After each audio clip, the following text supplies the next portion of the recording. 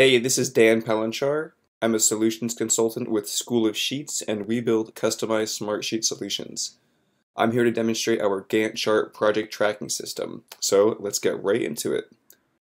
What you're looking at here is a dashboard, and it provides links to relevant Smartsheet tools, and it also can provide links to external items. Say if you have other softwares that you need to reference, or if you have cloud-based file storage systems like Google Drive or Box, we can put those links in here as well.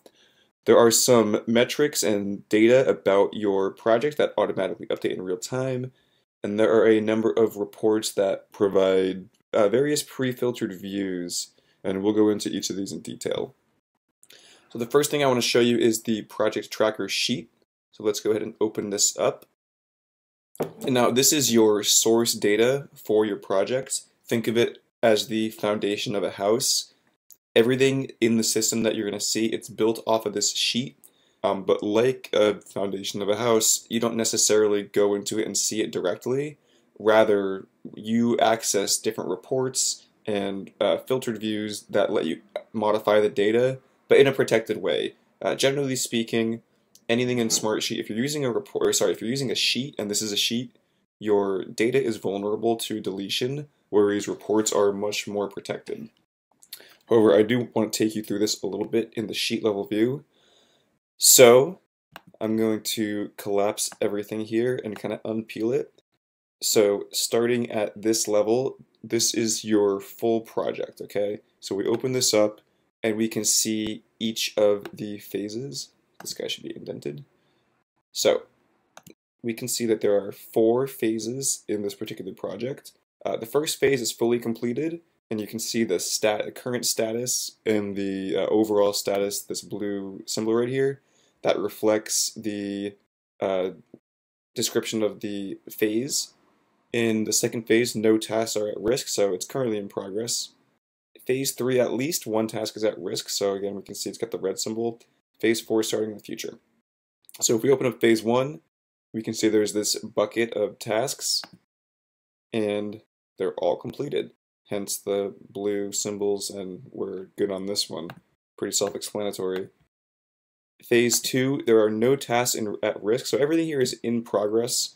However, you can see there's 2 different possibilities for an in-progress task or bucket. It can either be in progress and on track, or in progress and delayed.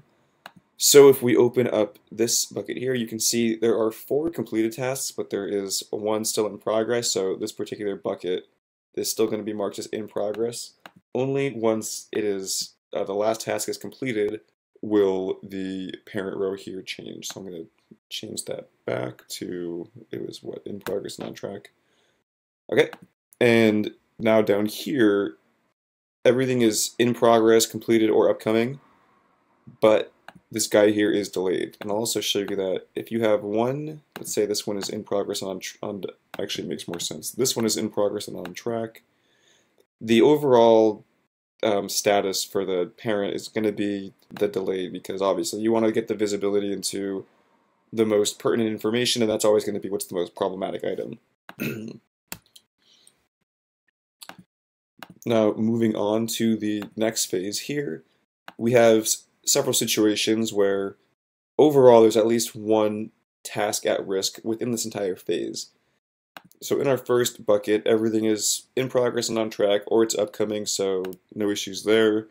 In the second bucket, here is our task that's at risk, so this shading occurs automatically. It's very easy to see. You can identify problems right off the bat.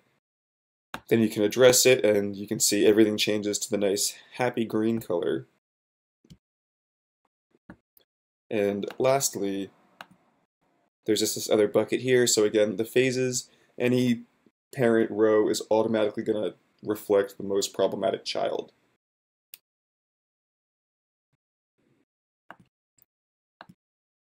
And lastly, we have a bucket where everything is starting in the future. You get the yellow symbol. It's on your plate. No need to worry about it right now. Now, one thing I want to show you is there's some automatic updating of this sheet at the product metric level. So look here, we have 12 out of 35 tasks, 34.3% complete. And we can probably actually, let's make that change. Okay, that's better. 34.3% complete, one task at risk. So watch here. I'm going to change this to in progress and on track. Now the metrics are updating. 11 out of 35 tasks, 10 out of 35, etc. And the percent complete is changing. This is 2 tasks at risk now, 3 tasks at risk, etc. So, and this goes right on your dashboard, so this gives you very quick visibility into the overall status of your project. And if you have, maybe you have 5, 10, 100 projects all at once, something that can be done is you can just get this one basically summary row put on your dashboard, so you can see for all your projects really at a glance what's the overall status, what do I need to worry about. Okay, and lastly, some other things that are being tracked here. Every task is assigned to an individual. You can assign a percent effort, and this gives you a resource view where you can see the percent allocation of a certain individual over time. And this is me, and I guess January of 2025 is going to be a rough month for me, or maybe February is even worse. But now, so in the real world, you come in here and you say, wow, this particular person is way over their appropriate effort level. We have to somehow reduce their workload, get somebody to help them. We also have a task update, and you can just type into this. I'll show you that later.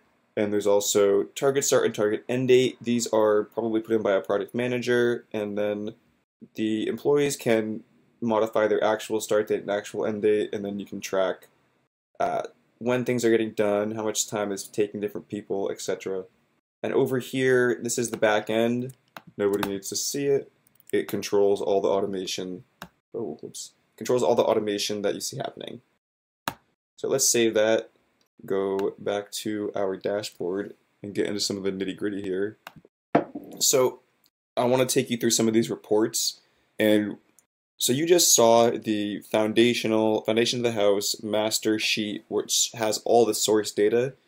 Each of these reports on the dashboard are pulling information from that sheet, but it's filtering it automatically based on how the report is set up.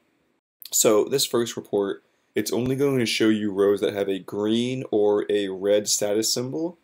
So this is a situation where if you're somebody that's responsible for managing the project or doing the work, you're concerned with what needs to be done currently and what the problems are.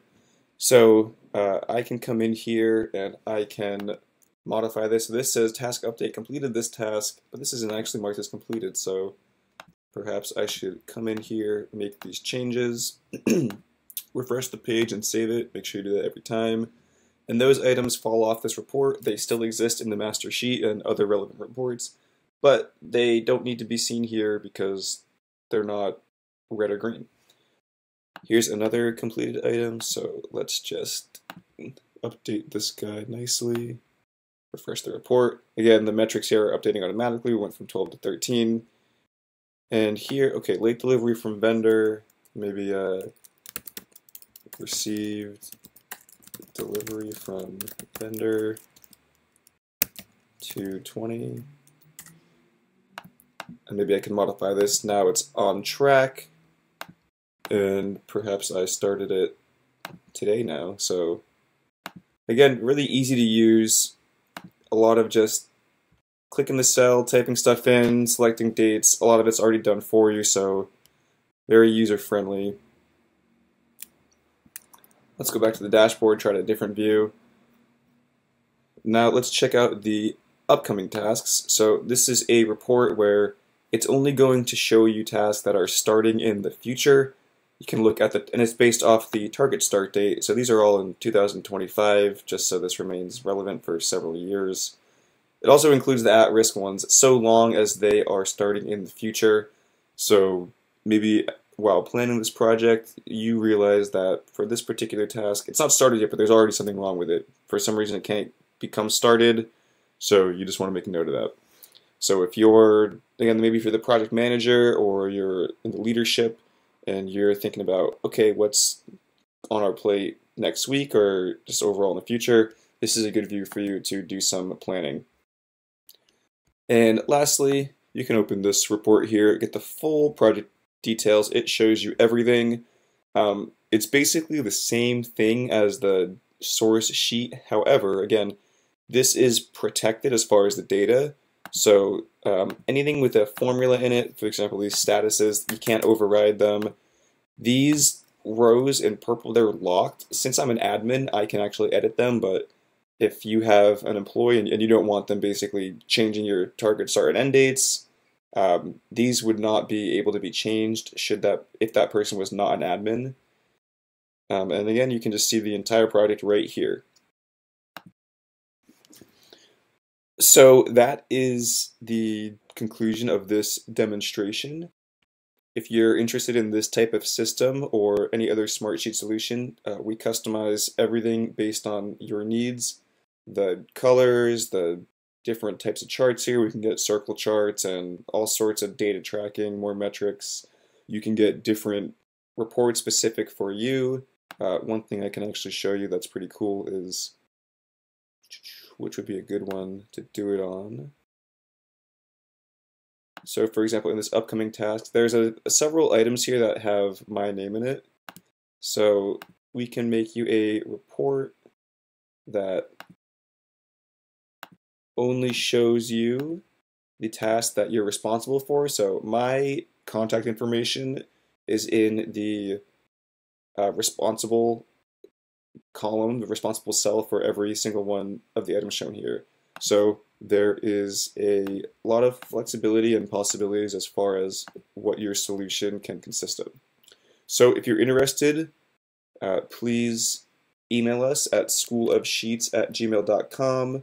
There's also a form that you can fill out on the view that you'll be seeing. So just fill out that form with your information and let us know that you might be having an issue you'd like some help with, or you want to get started with Smartsheet. No matter where you are, if you've never used Smartsheet before and you want to get started, if you use it a little bit but you need to get some help getting your system up and running, or if you have a solid system and you just want to upgrade it, get some more advanced features, we can definitely help you out regardless of your situation. So I hope you enjoyed the demo, and please feel free to reach out. Have a great day. Thanks.